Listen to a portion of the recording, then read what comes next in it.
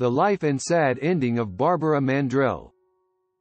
Barbara Mandrell was born Barbara Ann Mandrell on December 25, 1948, in Houston, Texas, the U.S. Her mother was a homemaker and musician hailing from rural Wayne County, Illinois. Her father Irby was a World War II naval veteran and Texas police officer from Garland County, Arkansas. Barbara has two younger sisters, Thelma Louise Mandrell and Ellen Erlene Mandrell. Both of them are also accomplished country music singers. She started to learn music at a very early age and even taught herself to play a steel guitar. The eldest daughter of the musical family, Barbara Mandrell was already reading music and playing accordion when her sisters were infants.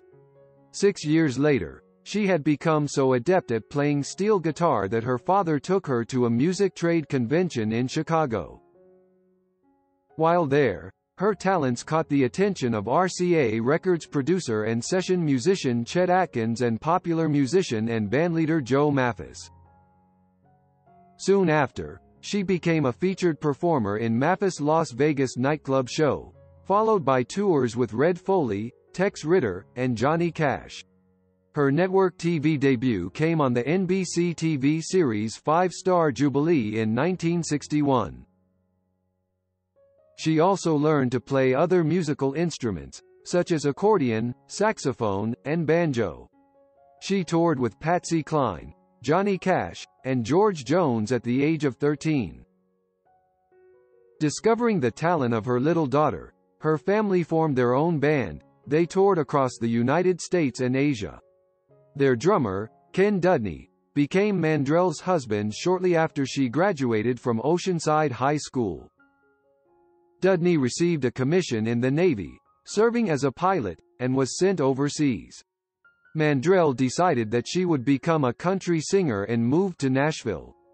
Her father was then her manager, and with his help, she signed with Columbia Records in 1969. Over the next few years, Mandrell had a few minor hits. Her producer at the time was Billy Sherrill, known for producing other well-known singers in country music such as Tammy Wynette, Charlie Rich, and Tanya Tucker. In 1969, she received 6 offers from different recording companies and signed with Columbia that year. Her first recording was a cover of Otis Redding's classic, "I've Been Loving You Too Long," which became an instant hit. A year later, Mandrell scored the first of many top 40 hits with Playin' Around with Love. In the same year, she began performing with singer David Houston, and their partnership also generated considerable chart success. The big breakthrough came in 1973 when she released the single, "The Midnight Oil," which earned the respect of her hometown colleagues. It was the first cheating song sung from the perspective of the woman who is doing the cheating, which at the time was unheard of. Under Sherrill's direction, Mandrell recorded country soul material, which never gained her widespread success.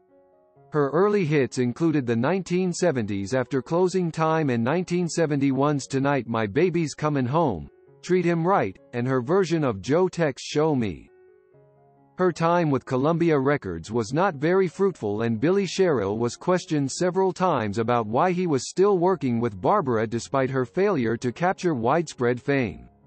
He finally ended the contract with her in 1975. After leaving Columbia Records, Barbara Mandrell signed with ABC and started working with producer Tom Collins. This collaboration marked the beginning of her success.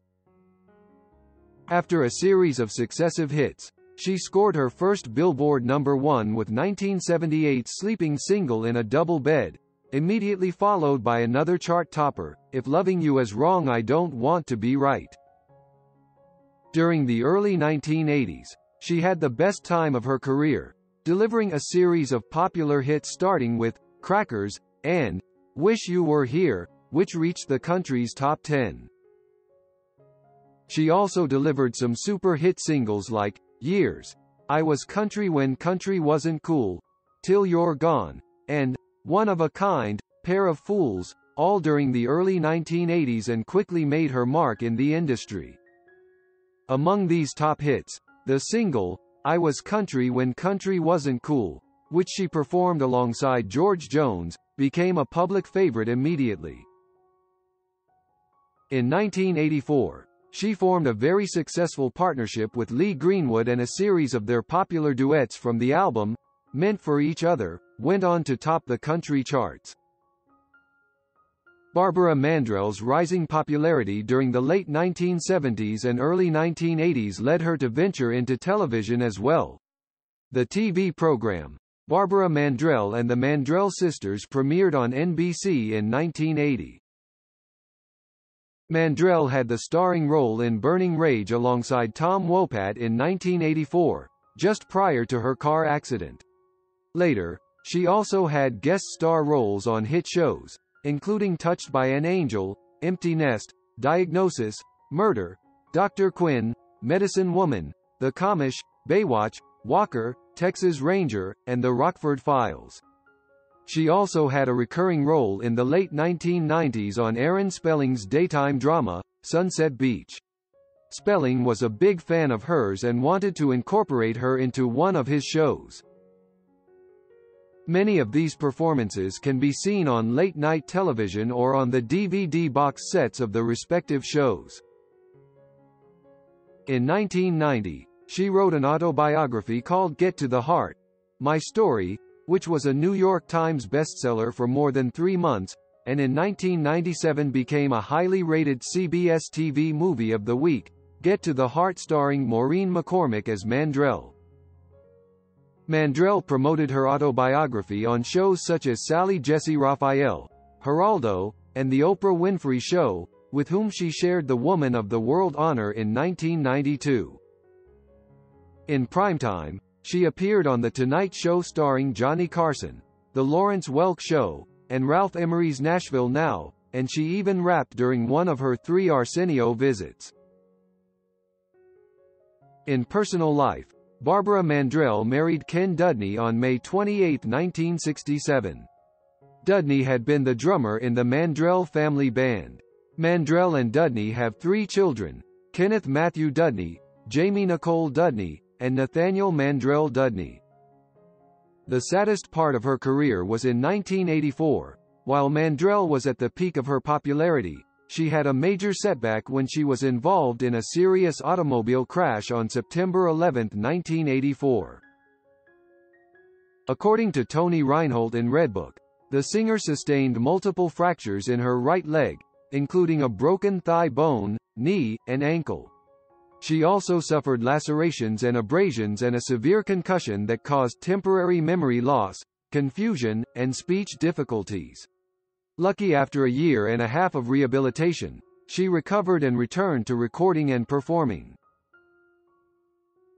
Thank you for listening to the story about the life of Barbara Mandrell. Like and comment on your opinion in the comments section below.